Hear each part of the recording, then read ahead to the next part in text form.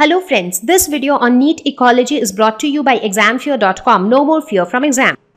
This Beijing protocol also had the same agenda to reduce the emission of ozone depleting substances. So see, we spoke about quite a few initiatives which were taken by various organizations. Some to protect the ozone layer, some to protect the earth from global warming. So different initiatives were taken and many nations, many countries had supported the initiative, and I think we still really need to take enough care of the environment if we really want to have a happier and healthier future.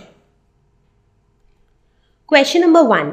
A biologist studied the population of rats in a barn. He studied that average natality was 250 and average mortality 240, immigration 20 and emigration 30. The net increase in population is, okay. So first of all, so here we have 4 things: natality, mortality, immigration and emigration. So let us say that if this is a population that we are talking about, so what are the parameters which will add to the population, which will make an increase to the population? Natality will make increase to the population. What is natality? Natality is nothing but more birth, or the birth rate, that is natality.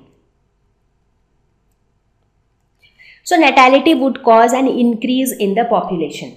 What else will cause an increase in the population? Mortality is death rate. So mortality would cause a decrease in the population.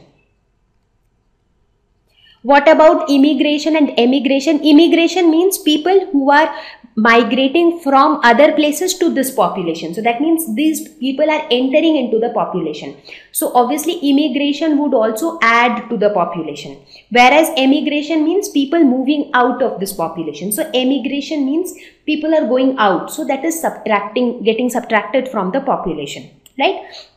So now you have to find out the net increase in population. So first let us understand what was added to the population. So the net addition to the population was what? Natality plus immigration, right? So whatever new births took place plus whatever number of people immigrated. So that would be the total number of people which added to the population, or that would be the total increase in population. So this is 250 plus 20, which is equal to 270. So 270 is the increase in population, but at the same time there was a decrease in population also, and this decrease was because of the mortality and emigration. So what will get subtracted from the population? Mortality plus emigration. So mortality here is 240 and emigration is 30, which is equal to 270. So basically what we see, so let's say that if initially the population was X, 270 was added to the population and then 270 was subtracted from the population. So what does that mean? The net increase in population is 0. There is no net increase. If the population increased by 270, the population also decreased by 270. So the net increase is 0. So D would be the correct option. Question number 2. A sedentary sea anemone gets attached to the shell lining of hermit crab. Okay, this association is ectoparasitism, symbiosis, commensalism or amensalism. So in this case the right option would be commensalism. Why? Because in this case, if you look at this relationship is considered to be commensalism by some, mutualism by some and proto-cooperation by some. So there are different views on this particular relationship. Now let us try to understand the relationship from our point of view. Now what is a sedentary sea anemone? So sedentary means something which is not movable. So something which stays at one place, or immobile.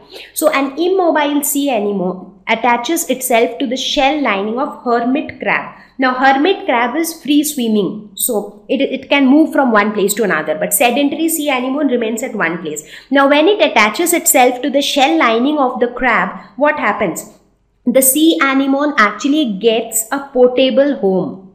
So that is the benefit for the sea anemone, that it gets a portable home. And how does a portable home helps? Now when it has a portable home, it becomes easier for the sea anemone to find more food, because now it can move from one place to another and can search for more food. So it basically gets a moving home or a portable home. So that's the benefit of sea anemone. Now let us talk about the hermit crab. Now, for the hermit crab, from the hermit crab's perspective, it may get some protection due to the stinging cells of the sea anemone, but we are not very sure what kind of benefit the hermit crab would get. But yes, we can say that it might get some benefit due to the stinging cells of the sea anemone. So in this relationship, what do we see? We see that the sea anemone is surely getting benefited, but the hermit crab may or may not get benefited. So this, as per us, is an example of commensalism. Now anyways, here in the options also, we do not have an option of proto-cooperation, so that will not be considered. So out of the options which are given here, we can consider commensalism as the best option.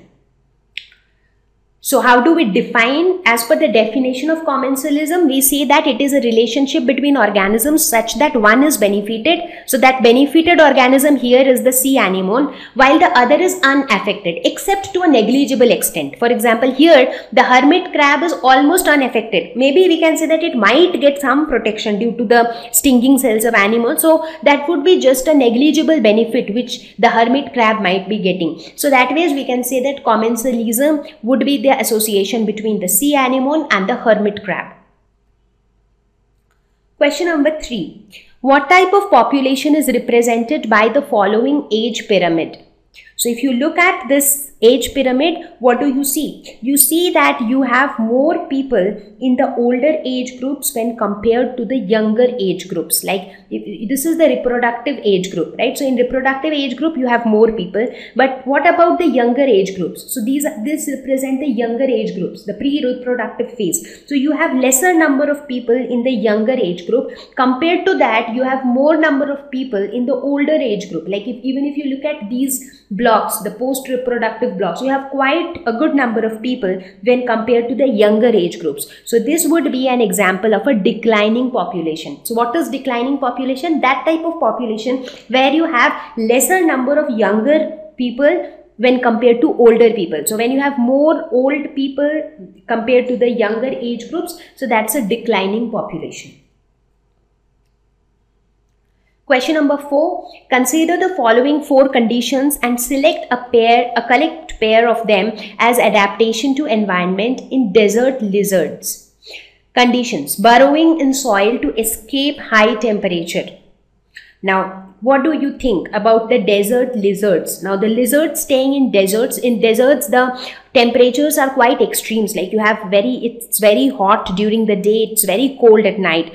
So obviously, if the lizard can burrow inside the soil and it lives inside the soil, so it can escape from the high temperature. So yes, the first condition sounds to be a good adaptation for the desert lizards.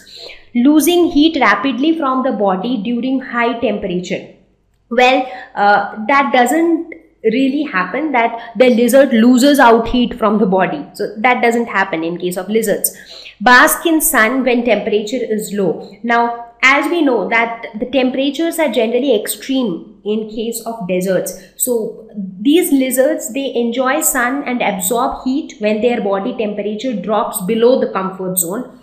Some of them can even burrow into the soil to escape the heat. So like they have these 2 adaptations for heat. So when there is a lot of, when the temperature inside their body is very low and outside it's sunny, so it kind of absorbs the heat so that, they can stabilize their body temperature. Insulating body due to thick fatty dermis. So insulating body anyways will not help in this situation. So the correct option would be option B. That is 1 and 3 represent the correct pair of adaptation. Thank you. Please visit examfear.com for free quality education. You can learn with a simple 4-step learning process wherein you can watch video lessons, you can ask your questions, you can refer notes, and you can take a free online test. We have content for class 6 to 12 on physics, chemistry, mathematics, and biology along with practical videos. So please subscribe to our channel for daily updates. Thank you.